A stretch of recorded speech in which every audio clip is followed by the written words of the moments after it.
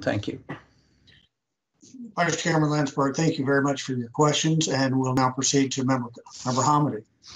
Thank you very much. I have a cell phone, which when there is a thunderstorm watch or a thunderstorm warning, I get a little bit of a notification, an alert on the cell phone, which informs me of a coming thunderstorm, whether it's a watch or a warning, and it continues to inform me as that approaches.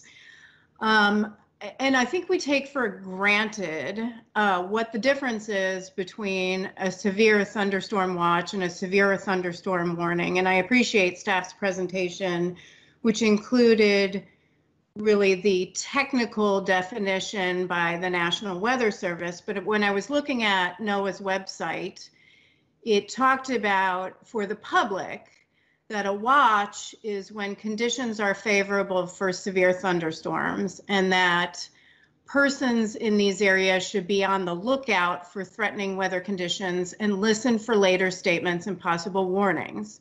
That's a watch. The warning, that watch came at 11:20 a.m., correct?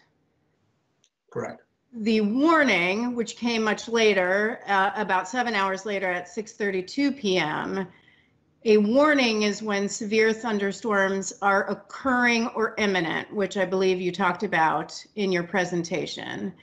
And according to the National Weather Service, people in that affected area should seek safe shelter immediately. So you have a severe thunderstorm watch that was issued at 11:20 until 9 p.m. And then over the course of the next 7 hours, the National Weather Service continued to issue updates for the incoming weather. And then Ride the Ducks had a computer weather monitoring program through Earth Networks, which is called Streamer RT, which I'm sure we'll get into at some point. But in addition to that computer weather program, they were getting regular emails from Earth Networks throughout the day about this weather coming in, including the severe thunderstorm warning, which they got that email at 6:32 p.m., correct? The same time the National Weather Service issued theirs. We understand and we know the emails were sent, but because we were not able to interview certain key players, we don't know if they were received or opened. So, but yes, you're correct, they were sent. Okay. So, and I'm going to I'll come back later in other rounds to ask about that. But so the warning was issued during the time of the watch, 34 Ride the Duck boats tours were completed. I don't include the 35th because that was replaced by another vessel at some point. So then 4 boats, if you could bring up slide 35 really quick, 4 vessels leave after the 6:32 p.m. warning was issued. So Duck 27 enters the lake at 6:45, 13 minutes after the warning. 17, 6:47, 15 minutes later after the warning. 54 at 6:53, they enter the lake at 21 minutes after the warning. And Stretch Duck 7, which sank, enters the lake at 6:55, 23 minutes later. Are there radios on the vessel that allow the duck dock to call the captain, and was 13 to 23 minutes enough time for management to have called the vessels and told them not to go on the water?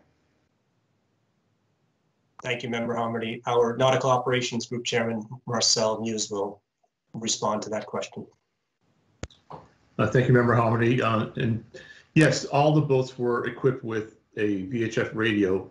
The company also had a repeater system where they could talk to each duck boat. So that capability to communicate with the boats was available to them. And that time frame of 13 to 23 minutes, I mean, we're talking the duck dock, they left the duck dock, which is not on the side of the lake, which is 6 miles away from the lake.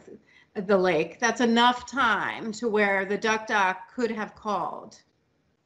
Yes, that's correct.